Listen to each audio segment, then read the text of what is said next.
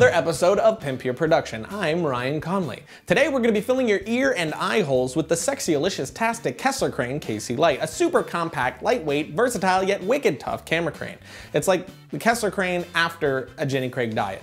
Now don't be fooled by the looks of this little camera transit device, because not only does it possess the smoothness and capabilities of more larger and more robust cranes out there, but it also packs a pretty tasty attitude. Motherfucker! I get to drive like a freaking idiot then. Gadgets on the right, wagon. I hate when you drive.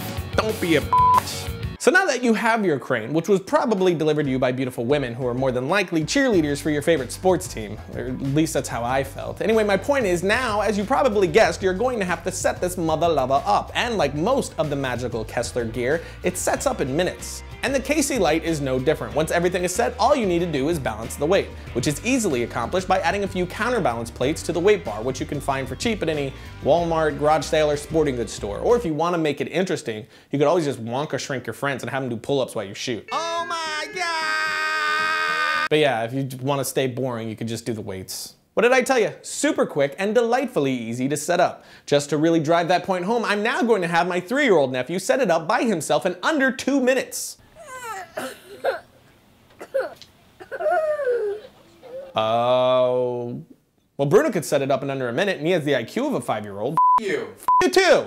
But now that your crane is set up and ready to be manhandled, there's just a few things you ought to know about before you start shooting to make sure you get the absolute most out of this lovemaker. For instance, if ever a situation calls for a shorter neck on your jib, you can simply shrink it down to 5.5 feet by switching to the short tip.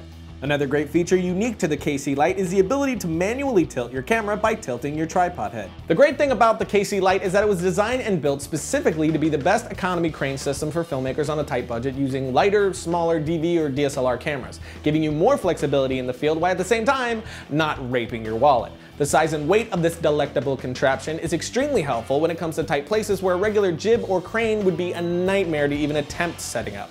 So, I guess in a way, you could say that it'll save your marriage. How so? How not? In my mind, it would. Yeah, you're gonna have problems if you don't communicate. Communication is key, you guys. It's the key to a healthy relationship, and any relationship, married or otherwise. Gotta keep that fire burning, you know? Yeah. Yeah, it totally would. Let me guess. In your mind, we were married. No. We were married, and I was wearing a wig. No. If you're using a smaller HD camera or a DSLR camera, this is the ideal jib for you. It's very lightweight, which makes it super portable. I mostly shoot on DSLRs in a low-budget guerrilla style. With a lot of my projects, I have to shoot fast, quietly, and usually without any permit, so portability is a must. And the KC-Lite gives me exactly that. With a jib like this, I'm able to run to a location, set up, get my shot, and get out of there before anyone even noticed I was there. So I guess you could say that the KC-Lite keeps you from getting raped. Wait, what? You get in and out and get your shot before the cops get there, meaning you don't get arrested, meaning you don't go to jail, meaning you don't get curled up to in the middle of the night by a big bald guy doing 20 to life. Okay. Another great thing about the skinny, lightweight, not heaviness of the KC-Lite is that it's much easier to throw in a place that would be a bit cumbersome for a heavier jib. For instance, I've thrown this bad boy in the back bed of a truck so I could get a craning tracking shot. A little while ago on one of our projects, I had 2 shots that I needed, one of a kid running and the other of a car driving. I didn't really want to just do the regular static shot that I've done plenty of times before, so we got the idea of throwing the jib on the back bed of a truck to get a much more interesting and impressive shot. Since this was the opening shot to the piece, we were able to start high and then crane down to reveal our character running. And the car shot was something very similar. We started at the wheel and moved up to the window, which was a great way to transition the flow from the scene before it to this one. And there you have it, the KC-Lite from Kessler Crane, the awesomely lightweight crane which is 100% toolless, fully collapsible, and extremely portable for easy transport. For more information on this or any other Kessler Crane product, check out their website at kesslercrane.com. And if you want to be kept abreast for when the next episode of Pimp Your Production will be coming out, you can follow Kessler on their Twitter, which is twitter.com/Kessler Crane, and I'll see you next time when we'll be talking about the shuttle pod, which is exactly what you think it is. Which I don't know what that would be.